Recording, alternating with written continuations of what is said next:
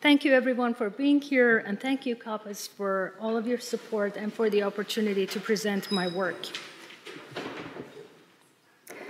Stretching from the Atlantic Ocean to the Central Asian Plateau, the region of the Middle East and North Africa is largely dominated by arid lands, which have brought about distinct forms of societal organization, political order, and man-made settlements. In response to the limitations of desert life, these developments did not emerge devoid of complications. The struggles for survival in the desert demanded the invention of complex sustainable design forms or constant seasonal migration. Historians have argued that arid lands often gave colonial and pseudo-colonial powers a ploy to justify their occupations of the desert, including those of the MENA region, in ecological terms. Colonial powers frequently viewed deserts as devastating areas in need of renewal and repair.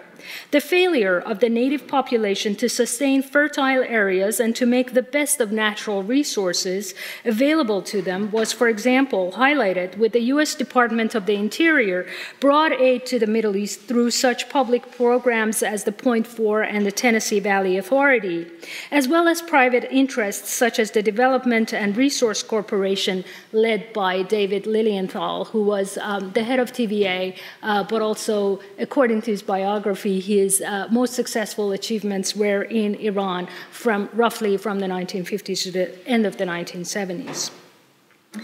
These public and private entities would build dams across the region's major rivers and by doing so eliminate centuries-old sustainable local methods of careful management of water, such as the qanat or underground tunnel systems that brought water to the Earth's surface using only gravitational forces.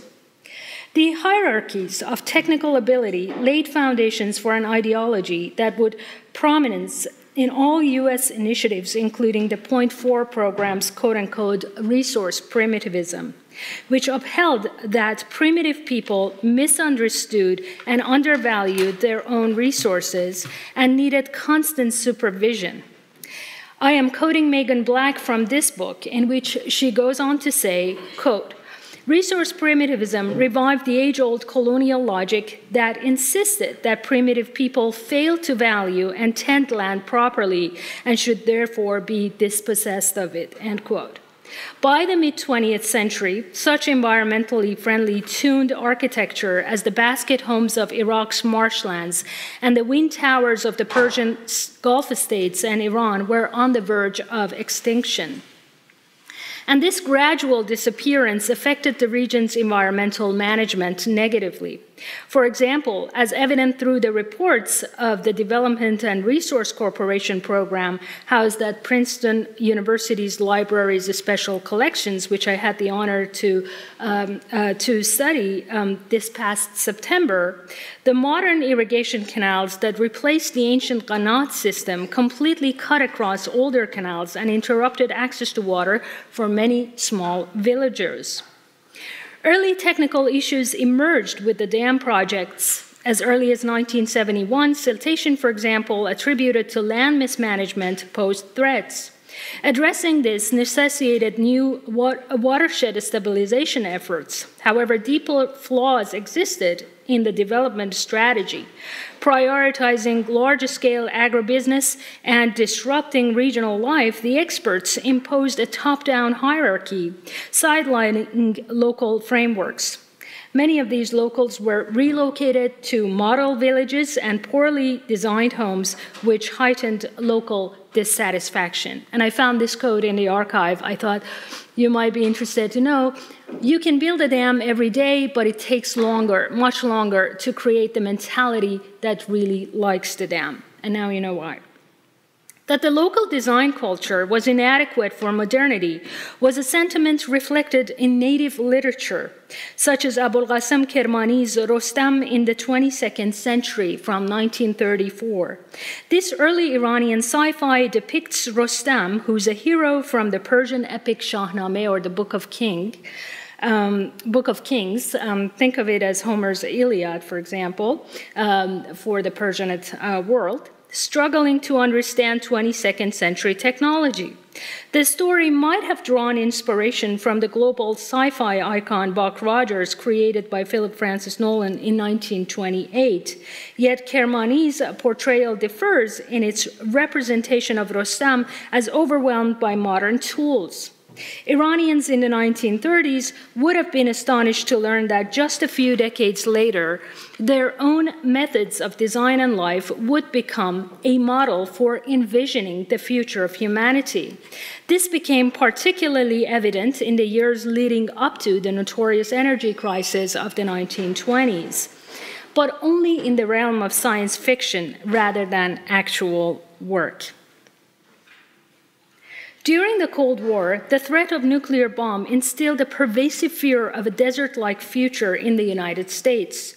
The relentless portrayal of real nuclear explosions and the simulated destruction of suburban American cities, broadcast nationally in real time, unwittingly reshaped perceptions of the future.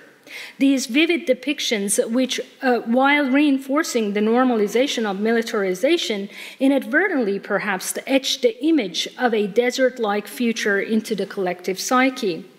Anthropologist Joseph Masco has noted that the goal was to seamlessly integrate the concept of nuclear war into the framework of nation building. Consequently, the iconography of desolate landscapes came to symbolize the acceptance of both militarization within the society and a kind of vision for the future. Thus, the desert, with its eerie allure and juxtaposition of hope and fear, became intertwined with futuristic visions. Unsurprisingly, such a vision also relied, and I'm quoting Masco, on the very practices of erasure that informed the foundational American logics of indigenous dispossession, constituting a pristine nature only through violent removal. Within this political landscape, science fiction authors and filmmakers were naturally captivated by the desert, viewing it not only as a symbol of potentially apocalyptic future, but also a train that held the premise of humanity's survival against all odds. Notably, Ray Bradbury's 1950s book, The Martian Chronicles, depicted desert-like landscapes with a quote-unquote thin atmosphere, which humans could breathe. The images that accompanied these tales, whether through printed materials or moving pictures, were driven from the built landscapes of the desert of the MENA region, and the series are all infused with colonial themes. Another instance of an arid desert world serving as a science fiction backdrop is Frank Herbert's 1965 novel, Dune, and its film adaptations in 1984, I'm sure many of you know that, by David Lynch, and 2021, I'm sure many of you have seen it more recently. The desert planet Arrakis, reminiscent of arid earth deserts, is the only resource of the invaluable spice, a driver for space exploration and the interstellar analog of Earth's petroleum. This spice ignites conflicts among the powerful houses of the Imperium, paralleling our petroleum-driven disputes. The movie's adaptation, directed by Denis Villeneuve, was shot in Jordan's Wadi Rum, echoing the same setting as Lawrence of Arabia. Similarly, both narratives feature a white savior protagonist. In Dune, Paul Atreides, portrayed by Timothée Chalamet, is ascribed Arabic honorifics like Lisan al-Ghaib or Mahdi. The Fremen natives of Arrakis, descendants of the Zen Sunni wanderers inspired by Zen Buddhism and Sunni Islam, revere water through their beliefs with sacred phrases like, quote, bless the maker and all his water. They rely on steel suits to conserve moisture and survive in the desert. Perhaps the steel suit here is meant to be a more sophisticated form of traditional Arabian desert costumes, such as the qamis. Design strategies for survival in the desert are likewise portrayed in other cinematic representations of life in the face of a scarcity of natural resources. Perhaps most famously, a Tunisian Berber village became Tatooine, the iconic backdrop for the original Star Wars films, which I had the privilege of visiting more recently. Here, I must also mention that there are debates over whether the Star Wars series qualifies as a science fiction or a fantasy. However, by adhering to the film's central theme, which I'm sure many of you know, in a galaxy far, far away, etc., one can speculate that the light from a civilization in another galaxy might not reach us until millions of years after their existence has passed. In this sense, we can consider Star Wars a narrative that pertains to the future. The desert of Shatt al-Jarid, famously known as the location of Lars Hormsted in Star Wars saga, was the same arid landscape once traversed by the German army under the command of General Erwin Rommel, otherwise known as the Desert Fox. It is plausible that the imagery from these historical battles captivated the attention of George Lucas, along with his production supervisor Robert Watts and producer Gary Kutz, when they were searching for a suitable location to depict the home planets of their protagonists. Their quest was aided by a Franco-Tunisian mogul, who was at the time very young, filmmaker, Tarek Ben Ammar, who oversaw the film's shoot. Recalling those days, Ammar remarked, "George needed a desert that could pass for an alien planet, not too far from Europe. That was the allure of Tunisia. Keep in mind, George did not have an abundance of funds to produce the film. We had no inkling of how monumental the film would become. No one did." Also note that these are food storage houses. Probably we can call them medieval refrigerators that you can find all over North Africa. But in the film, specifically in the version from the late 1990s, they're presented as homes. Borrowing heavily from both Herbert and Lean, George Lucas set the opening of the scenes of the films on a critically dry desert planet. In the film, settlers must rely upon moisture farming to extract water from the arid atmosphere. The desert also has its own mysterious native tribe of Sandmen. So like the freemen of Dune, the Sandmen are portrayed as fierce warriors who are capable of living with minimal technology on the high desert. Importantly, the production of all of these fictitious tales with the central theme of the Middle Eastern or North African desert paralleled the American interest in the raw resources of the Middle East. Returning to Dune, again, it is a film about the future of humans on other planets, but it's also one that captures the environmental politics of the Cold War and the socio-political atmosphere of the post-colonial world. Recall that the novel Dune was written only 3 years after the Algerian liberation. As literary critic Gerard Gaylord in this edited volume has written, imperial and colonial ambitions and science fiction are directly related because, quote, both are concerned with issues of alterity, colonization, power, and empire. Set in motion by colonial ambitions, survival design strategies in the deserts of the Middle East played an important role in the mainstream popular culture of the US, particularly during the oil crisis that necessitated relying on fossil fuel-free energy. However, these strategies were dismissed by major actors within the scientific communities as well as development experts. The early accounts of space exploration attest to this. The history of early space exploration is deeply intertwined with Cold War geopolitics. Milestone events during the 1960s and 70s catalyzed scientists, engineers, and architects to draft ambitious plans for lunar explorations and beyond. These endeavors were propelled by the Soviet and NASA missions, beginning with the first human space launch in 1961 and culminating with the 1969 moon landing. Within a decade, the cosmic frontier was unlocked for human expeditions. The requisite infrastructure for these missions was immense, encompassing launch vehicles, computers, radar systems, and biomedical technology. Notably, these innovations emerged before the semiconductor boom of the 1970s. So this meant that NASA, as well as the Soviets perhaps, had to pioneer much of the required technology explicitly for space goals, incurring hefty expenses. Despite these challenges, both nations heavily financed their space endeavors. For a perspective, NASA's budget in 1966 was 4.5% of the US federal budget, whereas in 2019 it was less than 0.5% of that federal budget. As granted as these funded programs were, establishing lasting lunar bases such as this one would have demanded even greater financial commitments. Such heavy expenditures would become increasingly unavailable as the US faced escalating involvement in Vietnam and Cambodia. The financial justification for space exploration shifted after the 1973 oil crisis. In this evolving landscape, Princeton physicist Gerard O'Neill proposed building vast space colonies known as O'Neill cylinders.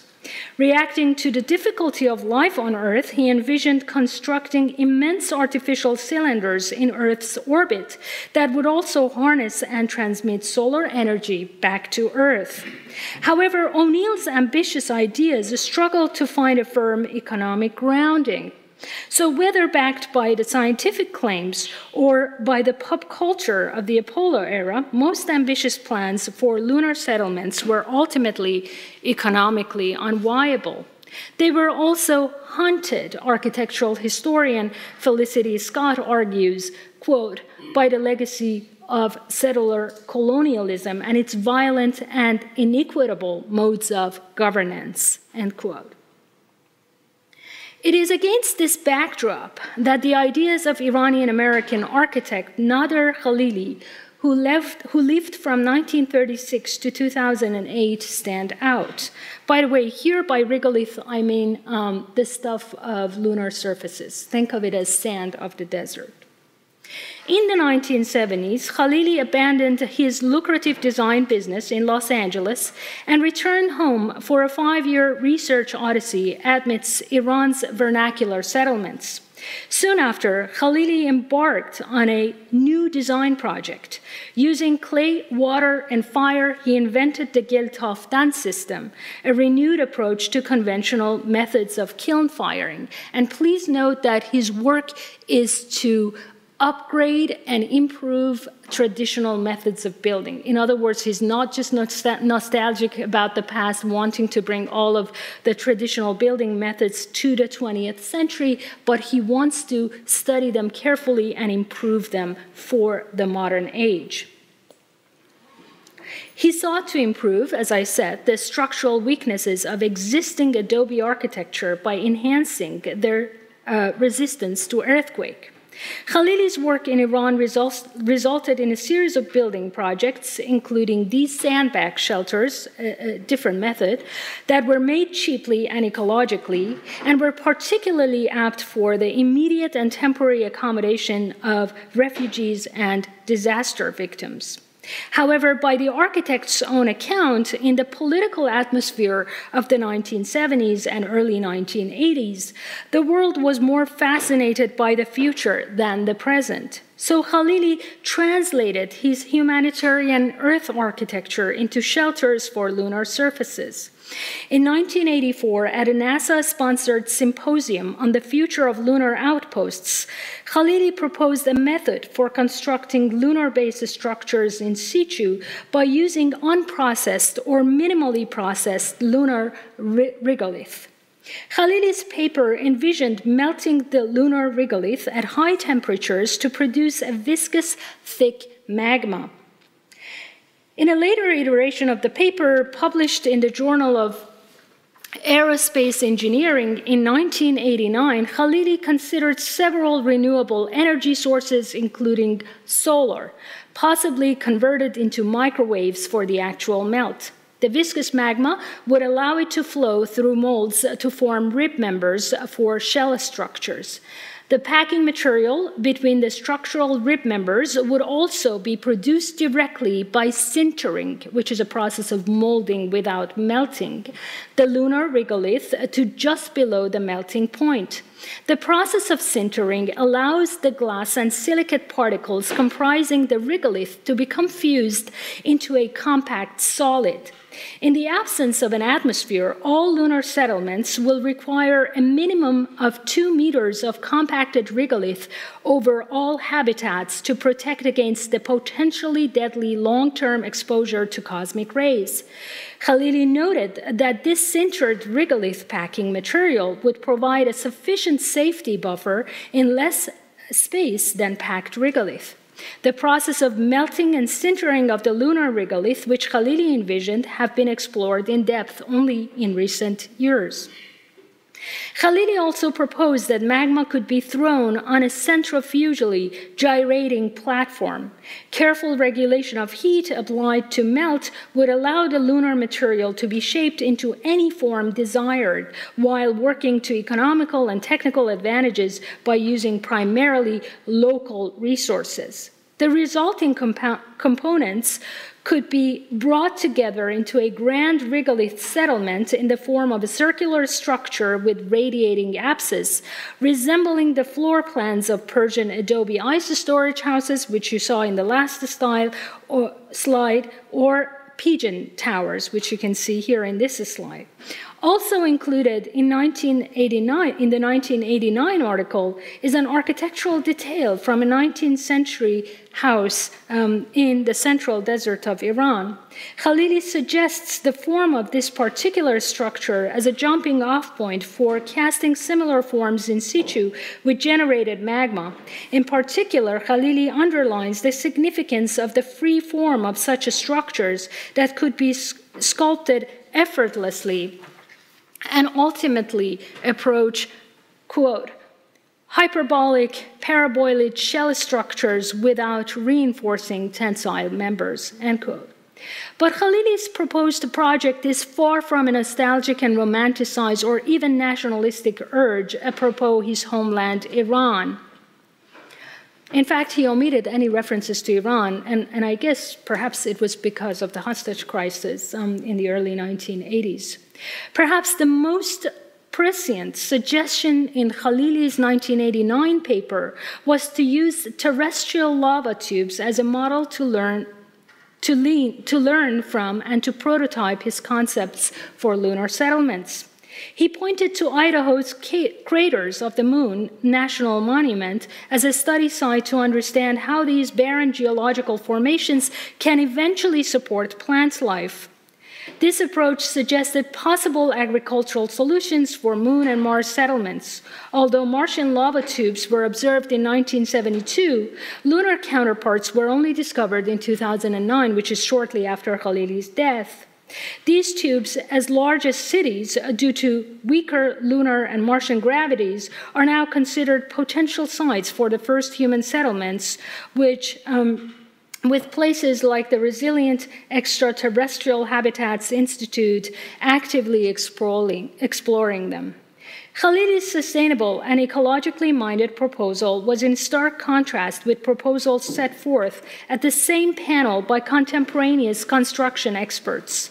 Noteworthy is a proposed project by a representative from the Portland Cement Company for setting up a cement factory on the Moon to build 3-story office building types. By all accounts, Khalili's humble yet efficient proposal was ahead of his time. Khalili's thinking was very much in line with the alternative design projects that came with the countercultural movement in the United States and elsewhere in the Western Hemisphere. Let us recall specifically the energy-efficient design proposals that were abundantly depicted not only on popular and friendly books such as this one, but also featured in significant alternative English publications like the Whole Earth Catalog. Notably, the 1978 Softtech issue of Co-Evolution Quarterly, which is a branch of the Whole Earth catalog, co-edited by Stuart Brand and Jay Baldwin. And by the way, Jay Baldwin was a student of Bucky Fuller, the guy who made the geodesic domes. The term soft was inspired by Amory Levine's 1977 book, Soft Energy Paths. Instead of environmentally harmful hard technologies, Levine's championed soft energy sources like solar, wind, and biomass conversion. Softtech further delved into designs and materials that adapt to changing environmental conditions. The issue of the Co-Evolutionary Quarterly portrayed soft as traditional building materials like mud or straw mud buildings, highlighting underground settlements in desert-like climates with a focus on Southern Europe and the American Southwest. Brand's introduction describes soft as something that is alive, adaptive, and even lovable. The cover aptly showcases a high-pressure water wheel within a Naqshbandi frame, a floral design form from Persian book illustrations, subtly echoing Middle Eastern influences throughout the volume without actually making them bold. It is also interesting that the Naqshbandi is the name of a Sufi sect in the Middle Ages whose path is ironically the same path as the hippie trail in Afghanistan and places like that in Central Asia. Khalili's proposal was also formed against highly celebrated alternative architectural achievements, including those by Paolo Soleri, the Italian-American architect who is the founder of the Cosanti Foundation and Arco Santi in the Arizona desert, which became a testing ground for Soleri's progressive concept of arcology, a portmanteau of architecture and ecology. The concrete buildings were made to withstand harsh desert climates using minimal energy on a minimal carbon footprint. However, as you can see in this image that I took recently, the people who live there, some of them older generation now of the past hippie communities, have to use ACs in this slide that I took recently. So I think that some of the claims about the environmental aspects of the project is not very sound. But don't take me wrong, I absolutely love Paolo Soleri's drawing and his architectural imagination. It's just the environmental part that I'm criticizing, not him as a very talented architect, of course. It's worth mentioning that Soleri, so before I show that, I also wanted to show you this book, Scenes in America Deserta, by the famous British American architectural historian and architectural critic, Rainer Banham, who actually, when he saw buildings in Las Vegas, he said, the presence of such enclaves in the harsh desert environment is so implausible that only science fiction can manage it. The place is like a compound of an alien race on a hostile planet. And it's interesting, he didn't say this about Paolo Soleri necessarily, but in the book he actually talks about Paolo Soleri's projects as well. But Paolo Soleri's Arco Santi actually became the stage set for the adaptation of Isaac Asimov's Nightfall. And you can see the film, it's available on Amazon or maybe Netflix. It is worth mentioning that Soleri was also the visionary behind Equiminushi, small ecological pods designed for outer space. Essentially, he extended his desert-inspired creations to the realm of extraterrestrial habitats, a topic that goes beyond the scope of this presentation, but as depicted in this screenshot, the narrative predominantly comprises poetic musings and phrases such as what drives technological man is not comfort nor service, but transcendence. So rather than providing technical content, he's more interested in the poetic aspects of that. Another prime example in the corpus of ongoing activities around the time when Khalili submitted his NASA proposal is the work of system ecologist John Allen, whose discussions with Paolo Soleri, as well as expeditions, among other things, I mean, he traveled all over the world, but his expeditions in the deserts of Iran in the 1960s, because he worked for David Lilienthal for the Development and Resource Corporation, gave the impetus for Arizona's Biosphere 2, an analog for human settlements on the moon or Mars. In his autobiographical book, Allen writes, from the standpoint of surviving crises such as those we faced in southern Iran, I analyzed my key team consultants and biospherian candidates.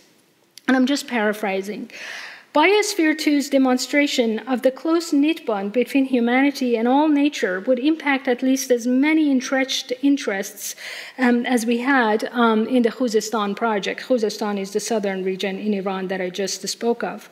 Elsewhere in the book, he goes on to reflect on the significance of organic design in the desert, or the ways in which desert spaces can act upon us. The point of reference in this assertion is an experience that Allen had in the summer of 1962 with an abandoned yet intact mosque near the city of Isfahan in the central deserts of Iran.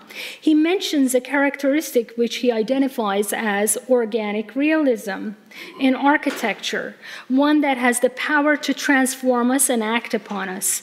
Allen's description indicates a characteristic in the brick and mortar of an old mosque at the edge of the Iranian central desert, which strikes a chord with what Khalili also saw in the desert architecture of Iran, a kind of organically grown and self-sustained architecture that can act upon us and shape our way of life.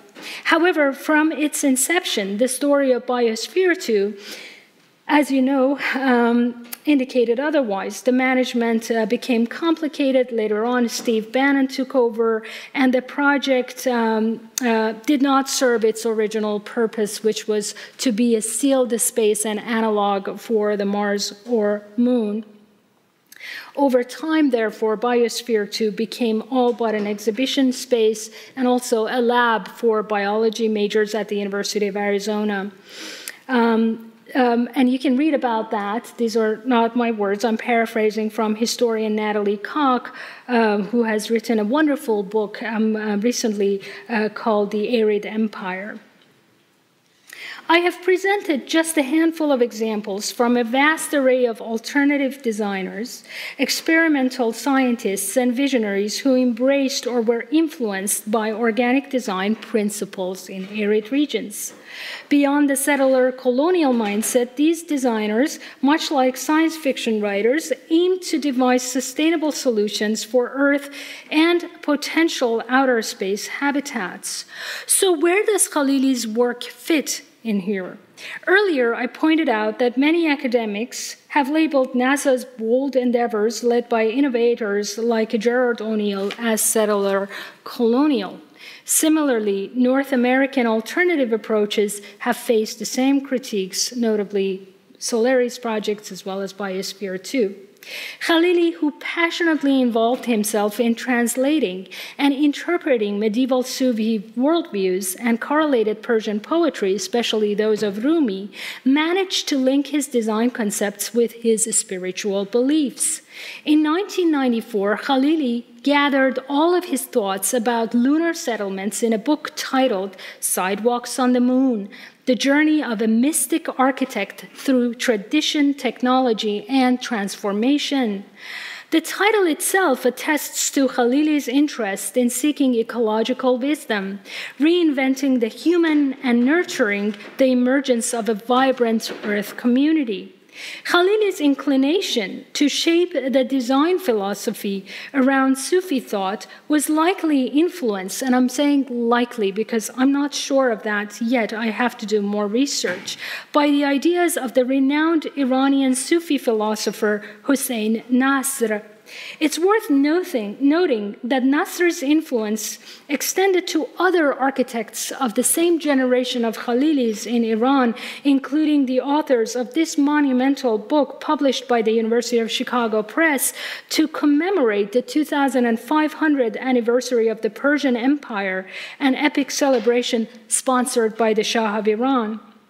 To provide insight into Nasr's perspective, he offers in this book commentary on a modern sustainable project built in 1976 in Cape Cod, Massachusetts.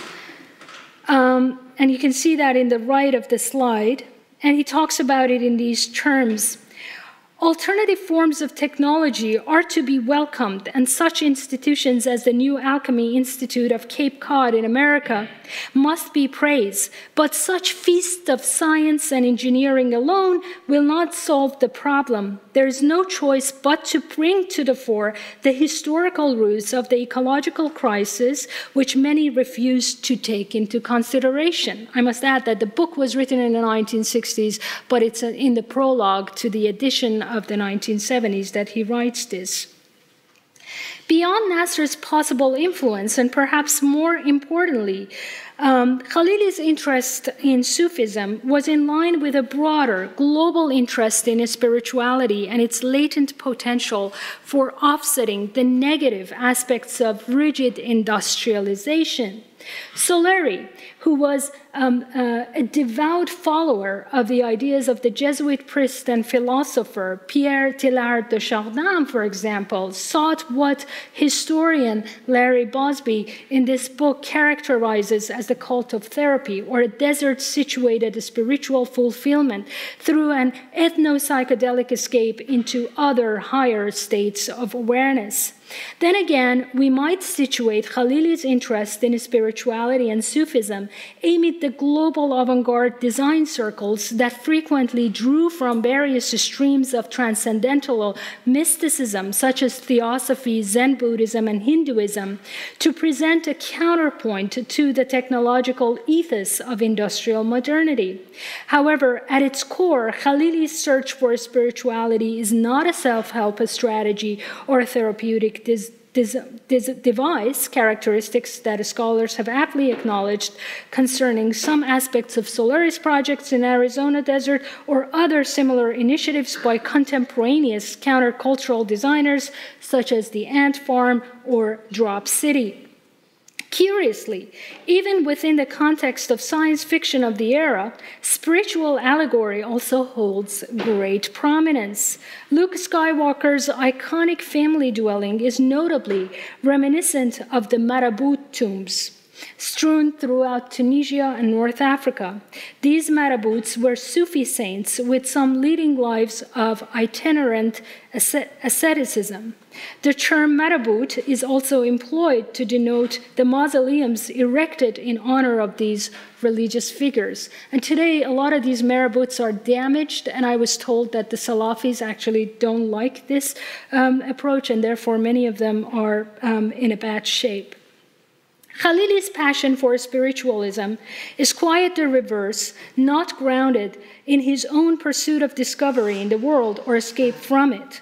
Neither it is rooted in some Orientalist fantasies of deviant saints. Rather, his spiritual inclination is in line with his desire to bring about a more humanitarian future in light of energy crisis, rising concerns about environmental problems, and even a conceivable apocalypse. More than a decade after Khalili's passing, at the Cal Earth Institute, which is 3 hours outside of Los Angeles, if I'm not wrong, I've traveled there, but I lost track of the hours that it takes to get there.